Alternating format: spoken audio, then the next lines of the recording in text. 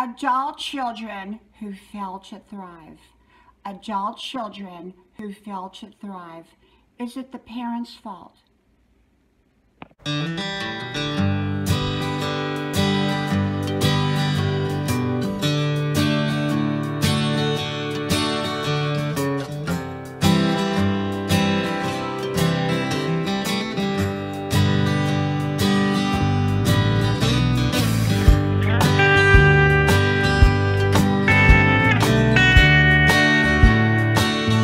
Adult children who fail to thrive. Is it the parents' fault? Hello, y'all. I'm Dianna, Brianne. I don't give advice, suggestions, information, recommendations. I do share with you my perspective on different topics, as is with this one. I hope you like, share, subscribe. All channel names are pinned to the top of the comment section or description box below. So, is it the parents' fault when an adult child fails to thrive? Now, what we're talking about thriving is every situation's different. What thriving is for one child, adult child, may be different for another child. Everyone has their capabilities and everyone has their limitations. And yet, often what I see in parents is they'll use those limitations as an excuse for failure to thrive. Remember, thriving is an individual thing.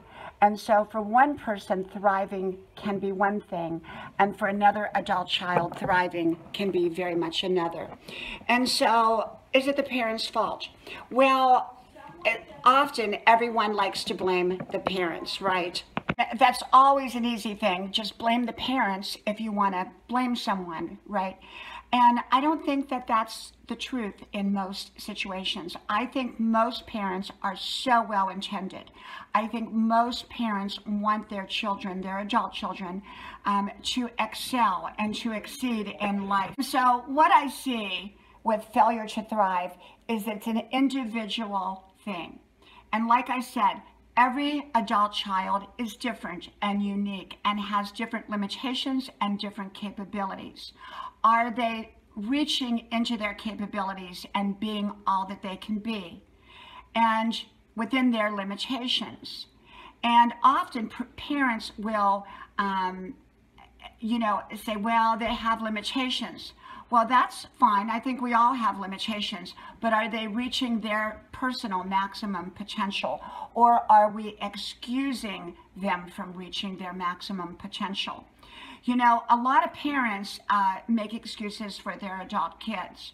Well, you know, they had a rough time, or this happened, or maybe I didn't give them enough growing up, or maybe I needed to spend more time with them.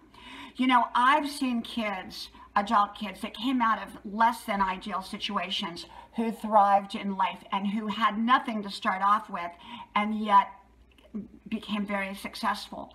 And I've seen other adult people that had every opportunity possible handed to them on a silver platter, so to speak, and did nothing with those opportunities but throw them in the garbage. And so I think there needs to be a value and appreciation. And smart people learn the easy way. That's through a mentor or through just observation and saying, hey, I want to go in the right direction. But someone who's maybe not as up on the smart choices, that's a nicer way to put it, likely has to learn the harder way. That means when they come up against reality, that they have to pay their own rent, that they have to live on their own, or if they are living at home, that they contribute within their capabilities. And a lot of parents let adult kids well into their 20s or even 30s or even beyond live at home, free rent, free food, free utilities, and yet they have jobs and they're bringing in money, but they're spending it all on video game or eating out or whatever, and they're not contributing, or maybe they don't help out at all. You know, the mom's doing the laundry for her 42-year-old kid. Okay, like I said, if there's limitations there, I got those, and I respect limitations. Like I said, one adult child may have a different limitation than another adult child. And so I look at the limitations and I respect those limitations. And I work around those limitations for them to thrive to the best of their capability. Not necessarily what I think that they should be doing, but within their range of capability. And so that's my personal opinion about failure to thrive. I don't blame the parent, but I do think that often the parent can set the environment up so that kids fail to be all that they can be. They fail to make the most of their opportunities. A lot of times they will throw their opportunities in the garbage.